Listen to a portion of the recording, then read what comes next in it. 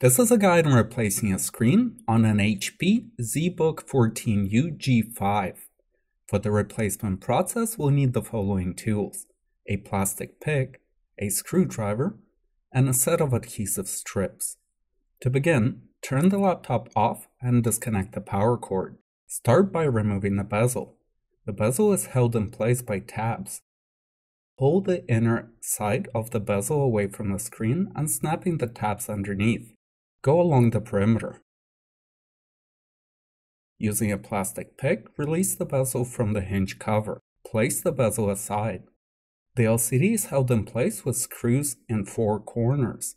Using a Phillips screwdriver, remove the screws. Place the screen on the keyboard. Using a plastic pick and fingers, peel off the tape securing the video connector. Using a plastic pick, open the connector's bracket. Disconnect the video cable.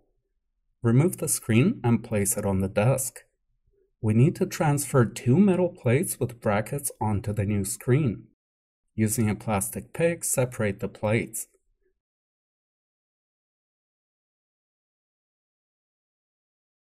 Normally, we would use adhesive strips to glue the plates onto the new screen, and we offer standard double-sided tape for such repairs on our site, LaptopScreen.com. But in our case, the old glue is still working. Place the plates onto the sides of the screen and apply some pressure. Place the new screen onto the keyboard. Reconnect the video connector. Close the connector's bracket. Secure it with clear tape.